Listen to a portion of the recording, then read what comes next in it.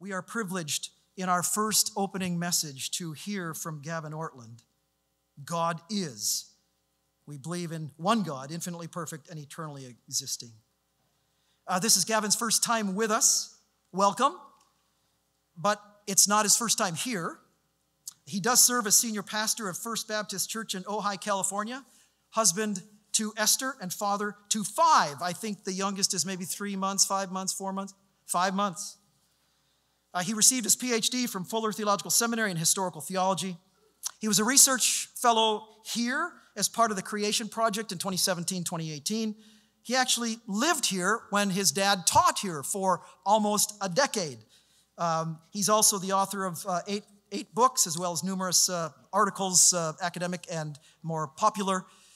Some that would be fitting for us: Theological Retrieval for Evangelicals, Finding the Right Hills to Die On, Why God Makes Sense in a World That Doesn't, and Humility, the Joy of Self-Forgetfulness. Some of you might be familiar with his YouTube channel, Truth Unites, which seeks to provide an ironic voice on theology, apologetics, and the Christian life. He comes from a family of pastor scholars, pastor theologians. One brother is an Old Testament scholar. Another brother is a New Testament scholar. His dad is an Old Testament scholar. He's a historical theologian. And I would say this. I haven't told you this yet, Gavin, but you come from a godly heritage that is even far beyond what I know. It's your dad and mom and your grandma and grandpa. And they have had a significant influence on us. So as you come, let me open us in prayer, and then you come and share with us. Father, thank you for, once again, the privilege we have of gathering, of listening, of learning, and remembering that sound doctrine, sound theology has a way of giving us a stable foundation that's sure and certain and bringing comfort to the soul. We pray for Gavin now as he comes and speaks to us, with us. In Jesus' name we pray. Amen.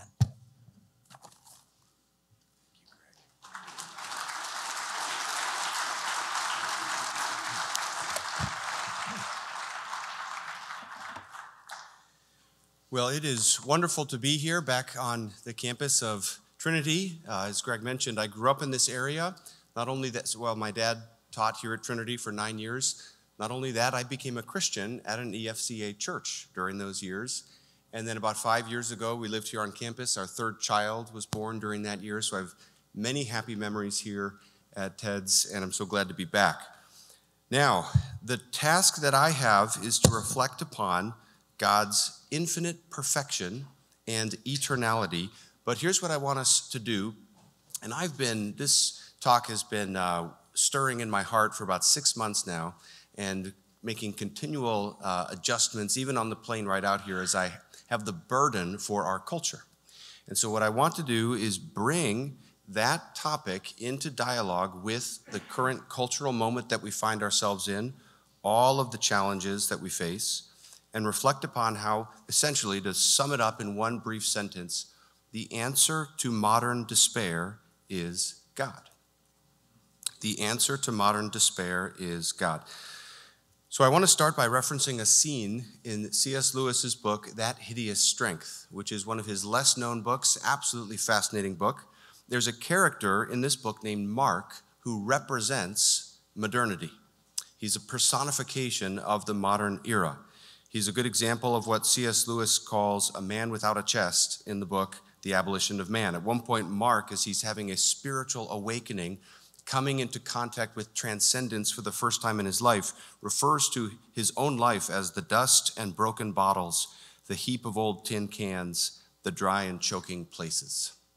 C.S. Lewis is so helpful at giving a literary expression to these abstract things we talk about when we talk about the sense of despair in our culture. That's a vivid way to put it. Well, basically what happens in the book is he's captured by the evil characters and tortured. But the torture that he goes through is not a physical torture, it's a psychological torture. He's put into this room where all of the architecture is just slightly off. It's too high, too narrow. The door frame is slightly askew. and it's sort of bothering him. The lighting is odd. There's a bunch of dots on the ceiling that at first look like they're ordered or patterned in some way, but the more he looks at them, the more he realizes there's no pattern to them. Then he notices there's a bunch of dots on the floor that look like they correspond to the dots on the ceiling, but as he studies it, he realizes, no, they actually don't correspond. And then he starts looking at the paintings that are all around the room on the walls. And some of them are gross and grotesque, like the kind of thing you'd come into contact with in a horror film. Many of them seem innocent at first, but then there's these little oddities. There's a painting of the Last Supper with a bunch of beetles under the table. Little oddities like this. And the overall effect that this has upon him is this disturbing, eerie impression of evil. C.S. Lewis writes, long ago, Mark had read somewhere of things of that extreme evil, which seem innocent to the uninitiate, and had wondered what sort of things they might be. Now he felt he knew. The purpose of all of this is basically that his evil captors are trying to deaden his moral instincts. They're trying to take away his conscience, basically, trying to impress upon him what they call objectivity. But their plan backfires. And that very experience, along with everything else that he goes through, awakens him to transcendence. And he has what C.S. Lewis calls his first moral experience. I want to read you the amazing passage where this is described, and you can follow along with at least some of the quote here. It says, the built and painted perversity of this room had the effect of making Mark aware, as he had never been aware before, of this room's opposite. As the desert first teaches men to love water, or as absence first reveals affection, there rose up against this background of the sour and the crooked some kind of vision of the sweet and the straight. Something else, something he vaguely called the normal, apparently existed. He had never thought about it before.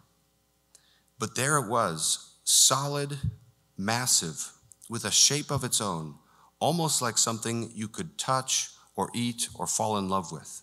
It was all mixed up with Jane, that's his wife, and fried eggs, and soap, and sunlight, and the birds cawing at Cure Hardy, and the thought that somewhere outside daylight was going on in that moment. Now, in my writing, I've used this passage in the context of building a moral argument for God's existence, basically suggesting our sense of morality suggests a moral lawgiver. But if you step back and think even at a more basic level, thinking of the feeling and the mood of this passage, I think about this all the time when doing evangelism. You could say this is a sort of literary expression of how modern despair can be punctured by the doctrine of God, or even by an implication of the doctrine of God, such as the idea of goodness. So you kind of think of the contrast like this. You have Mark, who's a personification of modernity and the sense of despair that is in the modern West. His life is described as the dust and broken bottles, the heap of old tin cans, the dry and the choking places. And then you've got the straight, or the normal. And this is bound up with fried eggs, soap, sunlight, birds chirping, the thought that daylight is somewhere. And it's this very provocative contrast between the gray and the drab versus the rich and the colorful. Now, the reason I'm mentioning this passage, and it's deep in my heart and imagination as I think about what does it look like to communicate the gospel effectively right now in our current cultural moment, it's because it's a great image of how the doctrine of God, with all of its glory and richness and light, can come into contact with modern despair in a way like what Mark experiences there. I believe that there are many Marks all around us. There are many people that we work with, that we are neighbors to, who are in a position of despair. And we're going to talk about that word despair. We'll have Q&A at the end of this, and I'll be really curious if you can help me think of a better word That's the word I like to use, but it's more than just despair. We're going to try to capture what we're talking about. Another way you could put it is the sense of flatness that we feel in the modern West. And so it's helpful to reflect upon that as we think about how do we as the church right now bring the gospel effectively in a compelling way to people who are experiencing that sense of flatness and despair. And a lot of times it will require an awakening to transcendence. So what I want to do, and we'll go quickly, I'll save time for comments and interaction at the end so we're not just listening for too long of a stretch of time, but I want to do three things, okay? First, I want to reflect upon God's perfection and eternity in line with what we've recited together in the statement of faith. Second of all, I want to draw that into contact with modern culture and this sense of despair that I've just described. And then thirdly, I want to think about implications for us as the church. As a pastor, I find these things that I'm going to be sharing with you relevant to my ministry every single day. I hope you'll find this helpful as well as we go. So first, let's talk about God's perfection and eternity. The EFCA statement of faith that we just read says that we believe in a God who's infinitely perfect. So what does it mean to say that God is infinitely perfect? And how does that relate to his eternality? One way you can define the word perfect is the best possible instantiation of something. And the word infinite, we know that word, it means without limit or boundary, endless. So we can think of God's infinite perfection as his endless instantiation of goodness. I hope as we go thinking about these doctrines, it'll already start to have an emotional impact that will set us up for thinking about how does this relate to evangelism and worship. The theologian Anselm, that Greg has already mentioned, the great medieval theologian, gave a helpful articulation of God's infinite perfection in a book he wrote called the Proslogion, where he basically unfolds the entire doctrine of God with this phrase, God is whatever it is better to be than not to be. That's his working principle, and as simple as it is, he derives the entire doctrine of God out of that. He even derives God's existence out of that. And then he derives all of God's attributes. Then he harmonizes any possible contradictions between those attributes with just this principle. And then climactically, at the end of the book, he identifies God as the source of all creaturely happiness. We'll come back to that in a moment. What about God's eternality? When we think about God's various attributes, like eternality, we can consider them aspects of his perfection. In fact, attributes of God are sometimes called God's perfections. So God's eternality would be his perfection with reference to the quality and the duration of his life. The theologian Boethius in the 6th century distinguished between everlastingness and eternity, with everlastingness being perpetual duration in time, and eternality being the state outside of time altogether. And essentially, Boethius defined God's eternality as his whole, simultaneous, and perfect possession of unending life. That's a great definition of eternity. It's different from a modern philosophical definition of eternity, which will define it negatively in opposition to time, timeless or something like that, or outside of time. Boethius is defining eternity positively as a possession of perfect fullness of life. In the Reformed tradition, Peter van Maastricht has a similar move. He'll basically say that God's eternity is his perfection applied to his life and the quality of his life and the duration of his life. And then he essentially argues that God's eternity is necessary to maintain the perfection of all of God's attributes.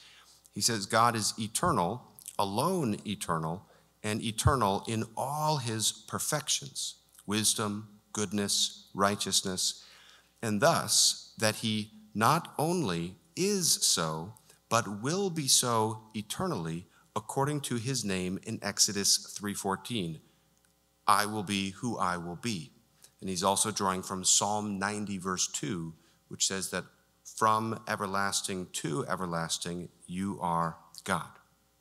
Now, one implication of God's perfection that is especially relevant for our purposes today is to reflect upon its relation to creaturely happiness. God's perfection is not a matter of cold calculation. It's something we relate to as hunger relates to food. God's perfection is the deepest longing of the human heart. There's a strong instinct all throughout church history for Christians to correlate God's perfection with his role as the object of human desire and happiness. So just to give a few examples of this, Greg mentioned the word aseity before. Almost constantly, when theologians define that God exists from himself, the next thing they will say is that, therefore, he is absolutely necessary for our happiness and being. He's independent from us, therefore, he is indispensable for us. Just a few examples of this. The Westminster Confession of Faith puts it like this: God hath all life, glory, goodness, blessedness in and of himself, and is alone and unto himself all sufficient, not standing in need of any creatures which he hath made, nor deriving any glory from them, but only manifesting his glory in, by, unto, and upon them. And what is so interesting and significant is this almost casual and assumed interweaving of God's being with his glory, goodness, and blessedness, so that we stand in need of God for happiness just as much and to the same degree as we do for our very being. In the Eastern tradition, John of Damascus, same idea, right after defining that God's aseity, uses it to ground God's role as the source of all goodness for creatures, and how he describes God is very light and goodness and life and essence, inasmuch as he does not derive his being from another, the fountain of being to all that is, of life to the living, of reason to those that have reason, to all the cause of all good. In the late 2nd century, one of the early apologists, Athenagoras, wrote a letter defending Christianity to the Roman emperors Marcus Aurelius and Lucius Commodus, same emperors in the movie Gladiator, if that places them for you. And he's basically defending Christianity, and he's explaining why Christians don't offer sacrifices. And his rationale, he gets into aseity, and his rationale is, since God is himself perfect fragrance, he needs nothing either within or without. So for Athenagoras to speak of God as a perfect fragrance, for John of Damascus to associate God's aseity with his light and goodness and reason, all of this suggests a more colorful account of God's perfection, and one that is more relevant to the human heart. More recently, John Webster spoke of God's aseity in positive terms as well. He describes it as the glory and plenitude, that means fullness, of the life of the Holy Trinity in its self-existent and self-moving originality, its underived fullness. And then basically what he's arguing is God's aseity does not slice him off from meaningful contact with creatures, precisely because God is utterly unto himself, utterly independent. He is that food which we all hunger for. Every creature longs for God. Let me just give my personal favorite example of this, if I can pull these up. This is from Anselm, and this will conclude this reflection upon God's perfection. Anselm's meditation, remember we mentioned he pulls everything in the doctrine of God out of this principle that God is whatever it is better to be than not to be. All of that ends with a reflection upon the joy of heaven and what we will experience in the pinnacle human experience and creaturely experience in what he calls the beatific vision, the soul's sight of God. And he describes this, and this is the happiest thought you'll ever have, the joy of heaven as the paradox of perfect but always increasing. How can it be always increasing if it's perfect? Well, that's the paradox of the joy of heaven. And he's saying basically love is what creates that, because in heaven you love your neighbor as yourself, and therefore you're equally happy at their happiness as you are at your own. And then that reverberates back and forth between the two of you. And then you throw in all of the saints and angels, and there's this infinitely multiplying joy among all the redeemed. And then you love God even more than you love yourself. And because of that, he says, the angels and saints in heaven in loving God will truly rejoice so much with their whole heart, mind, and soul, that their whole heart, mind, and soul will be too small for the fullness of their joy. So let me just sum it up like this at a personal level. Times in my life when I've struggled through depression, times in my life when this sense of modern despair that we talk about that's in the culture out there, the doctrine of God is so enthralling, so captivating, so endlessly magical, that it is sufficient to occupy your heart for all eternity into an overflowing fullness of joy that you can't even contain. Now, that's the theological piece. Now here's what I want to do is let's ask a cultural piece. How do we bring that enthralling reality, God, that God is, into contact with the current cultural moment? One of the most striking characteristics of the current cultural moment is despair. And again, I'll be curious if, once you've heard this section, if you can help me think of a better term, or if we should add additional terms to that. But essentially, what we can observe is that the modern world has cut herself off from so many traditional sources of transcendence.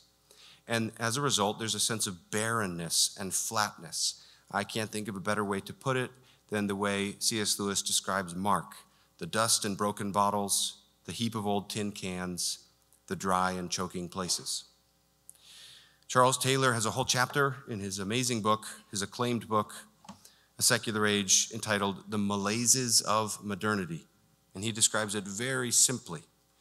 Basically, what he's observing is that this problem of disenchantment and the loss of meaning that we have in the modern era is easy for us to understand because many of us experience that, but it would be very difficult to even describe that to anybody who lived 500 years ago. People could feel despair 500 years ago, or 1500, but it wasn't this sense of generalized despair that is characteristic of our entire culture. This is a unique historical development. And he traces out modern despair in relation to other developments in modernity, especially the eclipse of transcendence, and then changes to the notion of the self. But the most pithy description I could find in this chapter is when he simply says, it's the feeling that our actions, goals, achievements, and the like have a lack of weight, gravity, thickness, substance. Probably my favorite way to capture the aura and the feeling of what I'm calling modern despair is the famous parable in Friedrich Nietzsche's book, The Gay Science, where he's describing the sense of chaos that he thinks is unleashed into Western civilization because of the loss of God. And there's a character who's generally regarded as Nietzsche himself, who runs into the marketplace. Great mustache, by the way. Can we? But he runs into the marketplace and says, "Whither is God? I will tell you, we have killed him, you and I. All of us are his murderers. But how did we do this?" Now listen to his poetic description of the feeling, the emotions of the loss of God. How could we drink up the sea? Who gave us the sponge to wipe away the entire horizon? What were we doing when we unchained this earth from its sun? Whither is it moving now? Whither are we moving? Away from all suns? Are we not plunging continually? Backward, sideward, forward, in all directions. Is there still any up or down? Are we not straying as through an infinite nothing? Do we not feel the breath of empty space? Has it not become colder? Is not night continually closing in on us? Of all of the images that he stacks up there, those little words, is there still any up or down, for me are the most poignant to describe the sense of the loss of transcendent moorings that is characteristic of the modern world. And it's a vivid way of our expressing. Now, Nietzsche is saying this about society. When he talks about the death of God, he's thinking at kind of the level of Western civilization. But my intuition, as I live in a place like Ojai, which I'll describe more in a moment, and as I do evangelism, and as I just listen and keep my eyes open to the culture, especially right now in the last few years, is that what he's describing, many modern people feel, sometimes in a semi-conscious way. There's this sense of living under a sense of flatness and barrenness and disenchantment, sometimes maybe not even thinking of it in those categories because we're not sure that there's any other way to live. We've lost it. It's almost like we don't even know what we've lost in living without a sense of transcendence. And as I've been trying to diagnose this, it seems as though it's not something that people will articulate as despair many times. I think often it will play out in other ways, a loss of idealism, sometimes various forms of addiction, a sense of dread and anxiety and hopelessness, and even the one that surprises me the most that we'll talk about more for a few moments in just a second, loneliness. I think loneliness may be the biggest blind spot of our culture. I'll say more about that in a second. But let me give a thought experiment to illustrate what I'm trying to communicate about this sense of modern despair. So imagine that we took a 21st century banker who lives in Manhattan and put them in a time machine to travel back 1,000 years to a medieval monastery in Western Europe. And then we took one of the monks in the monastery and put him in the same time machine and brought him to Manhattan in our day. Okay? Here's the thought experiment. Which person would experience greater culture shock? Which person would be more bewildered? Which person would be more offended? Which person would be more likely to be able to adjust and flourish to their new environment? This is something I've thought about a great deal because, well, I'll explain more about the medieval monk named Anselm that I have in mind and trying to get inside of his mind and see the world through his eyes. That's what generated this thought experiment for me. So here's my intuition about this. I'll be curious as we talk what you think. But I suspect it would be bracing for both. I don't want to romanticize the past. I suspect the modern person back in the medieval world would have a really difficult time coming to terms with so much of that world. There'd be many things they would miss. I also think the medieval monk would find many things impressive and strange. You know, walking around Times Square, he would probably think he's on a different planet. And it'd be hard not to convince him that this is not, or it'd be hard to convince him that an iPhone is not magic, dark magic. But dark magic, just to be clear.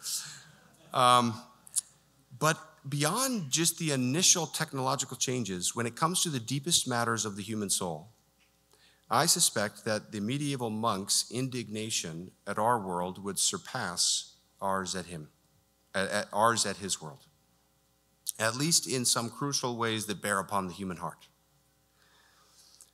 We are more technologically connected, but we are lonelier. We have longer lifespans today, but we have higher suicide rates. And suicide rates have gone up a lot in the last 20 years. We have a flashier world, but all too often it has lost a sense of meaning and transcendence that all too often we don't even realize we've lost. Let me share another anecdote of when this really started to land upon me as a matter of cultural apologetics. When I was reading Tim Keller's wonderful book, Making Sense of God, he has a chapter on happiness. And what he basically proposes is that modern people are so unhappy that it takes us years to even realize how unhappy we are. And I thought, that's an exaggeration. And then I thought about it. He says, we are in denial about the depth and magnitude of our discontent. The artists and thinkers who talk about it most poignantly are seen as morbid outliers, but actually they are prophetic voices. It usually takes years to break through and dispel the denial in order to see the magnitude and dimension of our dissatisfaction in life. Now, one way of looking at that would be to say this is kind of depressing. I find it potentially liberating, because if you can identify a problem, we've got a better chance to find a solution. Let me just come back to loneliness for a second. I think one of the most intriguing aspects of modern despair, and perhaps the most hidden, is the prevalence of loneliness. Many of the problems of modernity we're more aware of, but this one may be our biggest blind spot. And I only came to see it from studying Anselm, the medieval monk, for several years, and in the context of doing that, I read through his letters. Well, when you read someone's letters, you get to know their personality a little bit in ways you don't from their theological works, and the thing that I noticed most is Anselm's doctrine of friendship. Never expected this, completely blindsided me. I'll just highlight one aspect here. Anselm basically believed that there's a spiritual union that can come about through love between two human souls.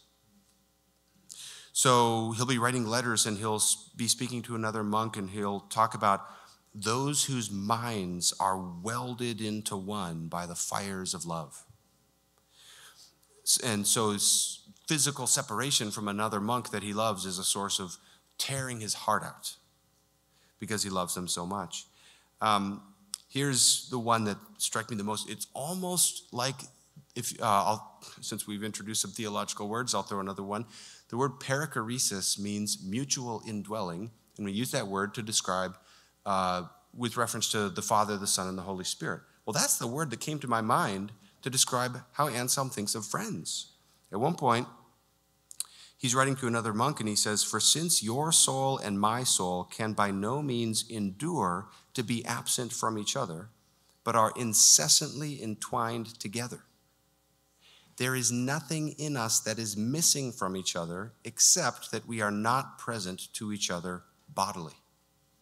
Now think about that sentence. That's one of the most amazing sentences I've ever read. What he's basically saying is everything between us is shared except our physical space. That's how much I love you.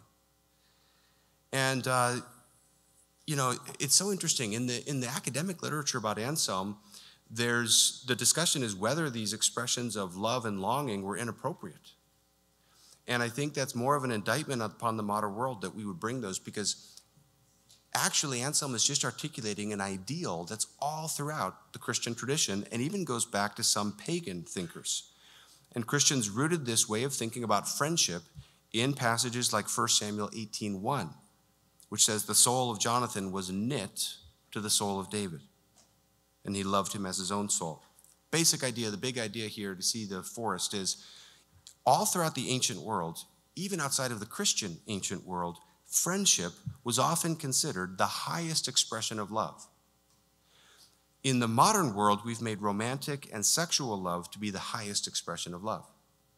And this is, again, one of those things I think we don't even think about. Here's how C.S. Lewis put it in The Four Loves. To the ancients, friendship seemed the happiest and most human of all the loves, the crown of life and the school of virtue. The modern world, in comparison, ignores it. It is something quite marginal, not a main course in life's banquet, a diversion, something that fills up the chinks of one's time. So perhaps in reflecting upon, this is one way to look into this larger sense of contrast I'm trying to draw our attention to, the issue of loneliness, where we can see why maybe that medieval monk brought into the modern world would feel a sense of impoverishment. Okay, now, third and final section to finish off. Here is what has become the greatest curiosity of my life and the greatest passion of my vocational life, is to think about this. How do we bring these two things we've just recounted into meaningful contact with each other? The richness of the doctrine of God with the barrenness of modern despair. How do we help people connect the dots? How do we bring the food and the hunger together? How do we help people how do we position people well for that experience of Mark Studdock, who goes from the dry and choking places and then comes to be awakened to transcendence and realizes, basically that experience he has of goodness is what saves him throughout his torture. So this is, I think, again, it's a missiological and evangelistic challenge that I would like to give the next several decades of my life to thinking about and wrestling with. Let's just think about it real briefly here as we finish. I've just got 2 ideas, 2 proposals. Okay? The first thing I think we want to say is that the ultimate answer to modern despair is God. And what Greg referenced earlier from Alexander Solzhenitsyn's speech when winning the Templeton Prize. What he's doing is he's going through the full spread of 20th century violence and brutality, and he says repeatedly, as Greg pointed out, all this has happened because men have forgotten God. Well, I want to say the same thing for 21st century despair. Because in many respects, the 21st century, it doesn't have all of the same challenges as the 20th, but this sense of barrenness, it is thick right now. And I want to say it does trace back to that. All this has happened because men have forgotten God. But that does not mean that in addressing that problem, the church has a simple or formulaic task. It's not like if we just teach the doctrine of God, all these things will become solved on their own. I mean, it took me 15 years of thinking about it before I even saw the problem of loneliness. I never even thought about it. I think there's so many other problems in the modern world we're only dimly aware of, So we've got to do hard work to reflect upon and with dependence upon the Holy Spirit, consider what does it mean right now to bring the gospel to bear upon the hearts and minds and imaginations of the people around us who may be in that position, like Mark, of the dry and choking places. And that is, and we'll, like I said, we'll have some Q&A, so we'll think about that together, and I want to hear your thoughts. But let me share 2 thoughts to get the ball rolling here. First, this is simple, but, oh man, sometimes the simple things are where we have to start, and we can forget them, and it helps. When we're doing evangelism, when we are proclaiming the gospel, we have to start with the doctrines of God and creation. Okay? We have to start with the doctrines of God and creation. Let me give an example of this from Scripture, because I know some of us will worry if we change our presentation of the gospel too much, could this result in compromise? Well, look at the way Paul preaches the gospel in the book of Acts. If you ever want to, this would be a fascinating thought experiment to go through and read through his speech in the synagogue in Acts 13, and then his speech in the Areopagus in Athens in Acts 17, so he's in a Jewish context and then a pagan context, and compare how Paul preaches the gospel in these 2 different contexts. And they're so different that there are people who wonder, was Paul really faithful to the gospel in Acts 17? Now, word to the wise, we can learn from Paul rather than sit in judgment on Paul, okay? Acts 17 is a brilliant model for us to learn from. In Acts 13, his presentation of the gospel is fairly simple. He basically just quotes Scripture and then says this is fulfilled in Christ and calls people to repent. It's not too conceptually complicated. In Acts 17, he starts way further back with the doctrines of God and creation. Because until those are settled, doctrines like sin and repentance really don't make sense.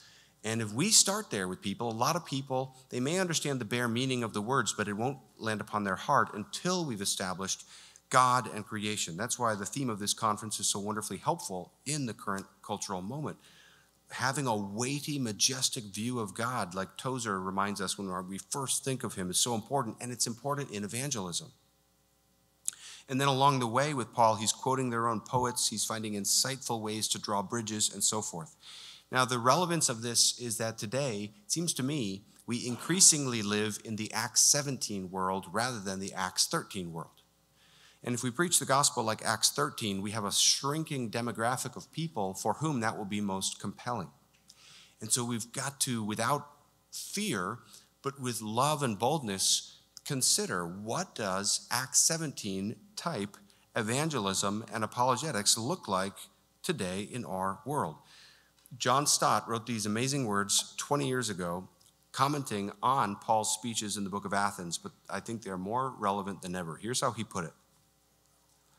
Many people are rejecting our gospel today not because they perceive it to be false, but because they perceive it to be trivial. People are looking for an integrated worldview which makes sense of all their experience. We learn from Paul that we cannot preach the gospel of Jesus without the doctrine of God, or the cross without creation, or salvation without judgment. Those words that people find the gospel that we preach to be not false but trivial, it relates to how we think about apologetics. Almost all of the pressing cultural questions have pivoted a little bit in their emphasis from is Christianity true to is Christianity good? And the historic way of doing apologetics has been to look at all three transcendentals, the good, the true, the beautiful, and commend the gospel as all three. Build bridges in every way you can so that the message of the gospel lands upon the head and the heart, so that it lands at an individualistic level and a societal level.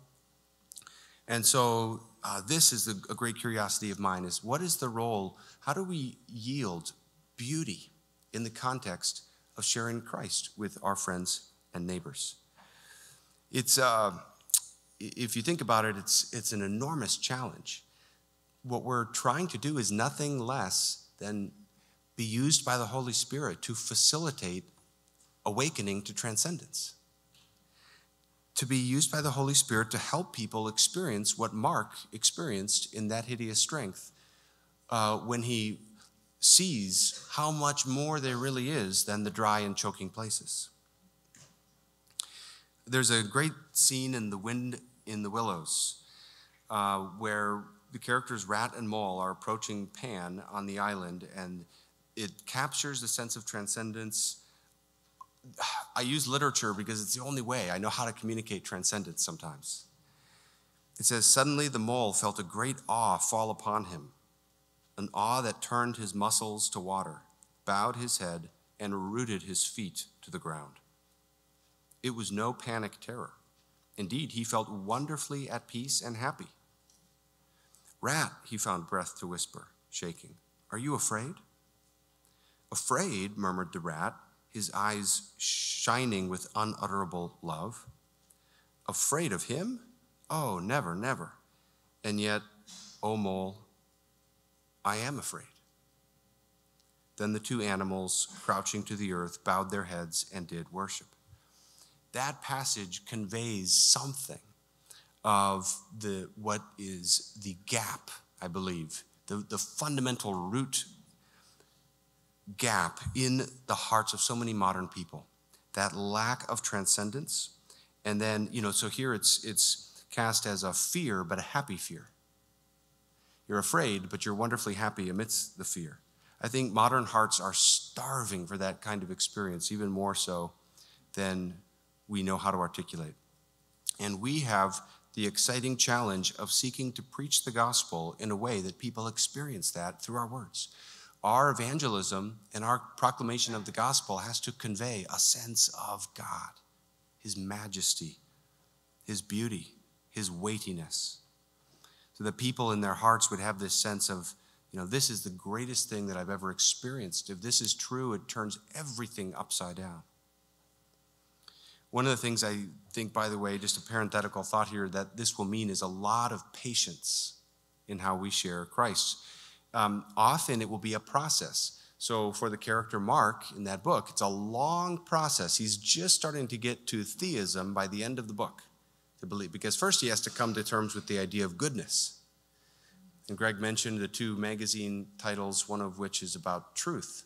Well, a lot of people, there's going to be a process of pre-conversion experiences where you might come to believe in truth first, or you might come to believe in goodness first, and categories might start coming into your heart and mind first that then make God and then ultimately the gospel more intelligible to your imagination, to your heart, to your mind. Getting out of the dry and choking places can be a sequential process. Sometimes can take decades.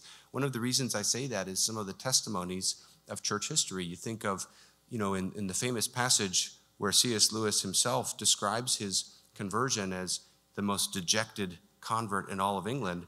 He's only talking about his conversion to theism in 1929. It took him 2 more years to become a Christian. And it was a long process just to get him to the theism in 1929. St. Augustine became a Manichaean for 10 years, and what brought him out of that to prepare him for Christianity was becoming a Platonist. If it's not strange to say, God used Platonism to prepare him intellectually, imaginatively, for his eventual conversion to Christianity. And you could give other examples like that. The gospel does not change, but our experience of the gospel can change a little bit from one person to another. Sometimes God brings someone across your path. I've had this experience many times where God just brings someone and they're just ready to, they're sort of asking, how do I become a Christian? And that's a wonderful experience. But in many cases, there's going to be a long process of someone coming to terms with the absolutely transcendent claims of the gospel. And it won't just happen overnight. One of the ways I've put this in my writing is to say not everyone is going to have a Lutheran crisis of conscience. If you have a Martin Luther who's just, his question is, how do I find a gracious God? If you have that, then you're going to present the gospel a little differently. But a lot of people in our culture, that's not the question that is gnawing away at them. The question of conscience and sin, that's there. But more immediately in our conscious awareness, there's going to be more of a Kierkegaardian crisis of anxiety, more of an Augustinian crisis of the soul and of desire. So then you have to start with where people are at. Now, one of the worries, just to ward off if it creates a sense of worry, that this could be compromise. If we're sharing the gospel with people and we're not starting with repentance, and maybe that's not even the foreground when we're talking about sin and a guilty conscience, that's not as much of the emphasis, so we want to affirm that as well. There could be a worry of compromise, but one of the things that I think is helpful to remember is the example of Christ himself. When Christ is interfacing with people, he speaks differently based upon where they're coming from. And to Nicodemus in John 3, the conversation flows one direction. To the woman at the well in John 4, it flows a very different direction. Sometimes you're speaking about being born again and starting over. Other times you're speaking about living water. And that's not a compromise of the gospel. The gospel does not change. Even the fundamental need of the human heart does not change, but our experience of that does change a little bit in different cultural expressions and individual experiences. So that's going to take a lot of patience and wisdom for us. Francis Schaeffer used to say that if he had 1 hour to share the gospel, he would take the first 55 minutes asking questions because he wants to draw out their heart, and then he will know how to bring the gospel to bear upon their life. And I think there's a lot of wisdom in that. All right, the second implication and the last thing is when we're proclaiming the gospel, we have to appreciate that often the great barrier will not be an overt opposition so much as apathy and distraction. Especially those of us who love to think about apologetics, it's easy to overemphasize the intellectual aspect of bringing Christ to modern despair. But so often we're facing a different kind of challenge. At our church in Ojai, we live in a very spiritually needy place in Ojai, lots of spiritual needs, and we're always trying to be eager to make contact with our community. So we've done all kinds of different things. One of the things we've done is just go to the park and start conversations and do surveys where we're just getting to know people. It's not evangelism per se, though it could lead to that, but it's simply asking questions and getting to know our community. One of the conversations I got into with a young guy, I'll never forget, the question was, who do you think about, or what do you think about Jesus? Who do you think Jesus was? And I'll never forget, you go into the conversation prepared to bring the Lord, liar, lunatic, legend argument out, to direct, you're ready for the conversation to go in certain pathways. But his response was, I don't know, I've never thought about it. And that was a light bulb moment for me, because this is so often what we're up against is not overt hostility, but a sense of a veneer of indifference and apathy. And so often this is part of the despair in the modern world, is this sense of ignoring the transcendent questions. And then, of course, there's the problems of distraction in a social media age, where it's hard to simply get anyone's attention because our lives are so cluttered with constant clicks and constant noise and so forth. I often think about the quote from Pascal where he says, the sole cause of our unhappiness is that we don't know how to stay quietly in our room. And I used to think that was just an overstatement for effect.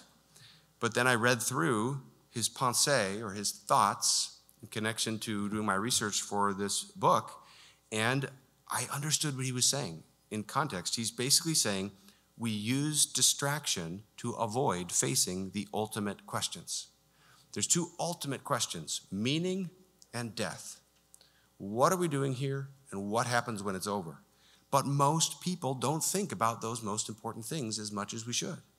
Most people are focused upon other things that are a diversion from that. And at one point in the pensée, he says, no matter how miserable you are, if you're busy enough, you don't have to think about it. And that's, that applies to the modern age. So what that means for us is we have to find ways to push through the apathy, through the distraction, and help position people for an experience of the gospel that will touch upon the deepest needs of their heart. If we simply give someone a basic gospel presentation, or a basic, a cosmological argument for the existence of God, that is all good and well. But most of the time, that won't actually touch that deep loneliness and despair in the modern heart. They might just say, so what if God exists? So it's powerful to think of all that we have to offer people in the gospel of Jesus Christ. Because in the gospel, we have the food for which the world is perishing in hunger. We can offer people a story to inhabit. We can offer people a community to belong to. We can offer people a cause to live for.